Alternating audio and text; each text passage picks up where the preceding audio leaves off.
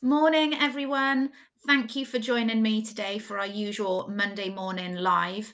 For those of you who don't know me, I am Hannah and I own Duck Lane Books, which is an independent Usborne business. And today I wanted to share with you the first of my top 5 reasons why I love my Usborne business. And part one today is friendships. So I joined Usborne at a time when my mental health wasn't great. I was on the tail end of getting over postnatal depression, and my marriage had recently ended as well. So I was in a very dark place, to be honest with you. Um, Joining Usborne has brought me friendships that I never thought in a million years I would find. Um, People who do Usborne come from all different walks of life. You've got stay-at-home parents, teachers. One of my friends is a paramedic. We've got people who are childcare workers. Um, One of my friends who does Usborne is a wedding photographer, and during the pandemic, they've just taken their business has really taken off, which is amazing because the wedding photography business is not booming at the moment. I've got friends who work in the legal sector, who are nurses, physios, accountants. Like, there's no kind of one size fits all when it comes to joining Asborn and making a go of your business. We've all got a common goal, that we love children's books and we love being a part of Asborn Books at Home. So we've all bring different things to our business, but we've all got so many things in common as well.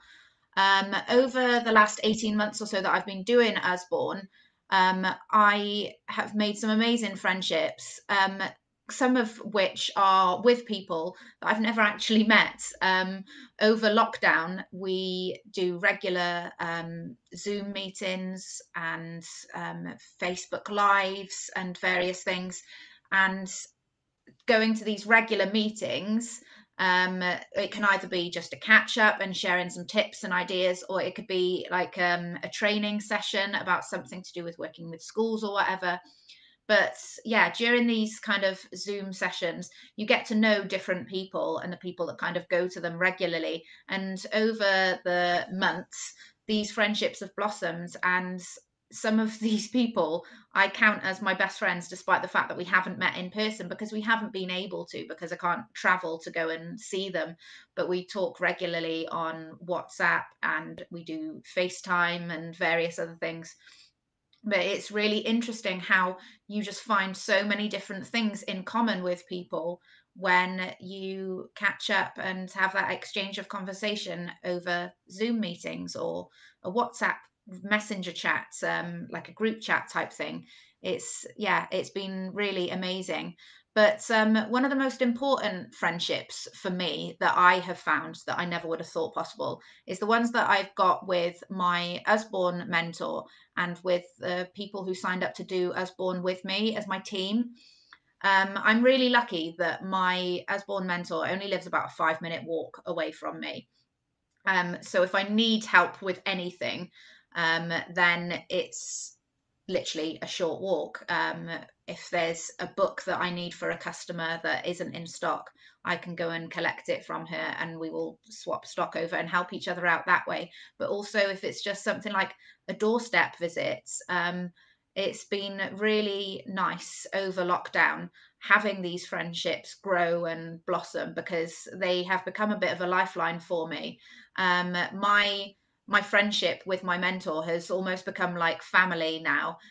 When things were a bit more relaxed with our lockdown restrictions, much to our detriment, we've shared things like having a family takeaway together. We've gone Christmas shopping together. We've had play dates and kind of work dates in the garden when the weather was beautiful, and got some work done while my little girl was playing in the paddling pool and things. It's Yeah, it's just been absolutely incredible. I've got team members as well that live really close nearby, like either a short drive or a short walk away. But then I've also got team members that live at the opposite end of the country to me. And it never feels like we're that far away because we catch up over WhatsApp and Messenger, and we have video calls with each other. Just last night, I caught up with a couple of my team members on a video call, and we were in our comfies and our PJs, just having a catch up, talking about how our week has been, but then also talking about our business and sharing tips and ideas about how we can help our businesses to grow. I usually have a Sunday planning session in the evening once my little girl is in bed, and my team members know that they can always get hold of me in that time, and I'm always there for a catch up. And it's just a nice way to help set each other up for the week as well. Um, it's so rewarding to be able to share my Usborne journey with other people, not just my family, but my team members and my mentor and people who are in my wider team as well. We've all got each other's backs, and it's so nice that we can celebrate the small wins as well as the big achievements like a promotion or um, helping a school out with a sponsored reading event and getting thousands of pounds worth of books for them. It's absolutely incredible. And I find sometimes that female camaraderie can be quite hard to come by, especially when you are an adult and a mum. But with Usborne, I've discovered that I have it in spades. And these women are my army. They've always got my back. They're always there to kind of cheer me on and support me when I'm having a rough day. But they are the first ones that will be there as well to celebrate with me when things go right as well. So that is just one of the reasons why I love having my Usborne business. If you would like to talk to me a little bit more about joining Usborne, then please feel free to get in touch with me. If not, I will catch you all same time tomorrow with part two. Take care, guys. Have a lovely Monday. Bye.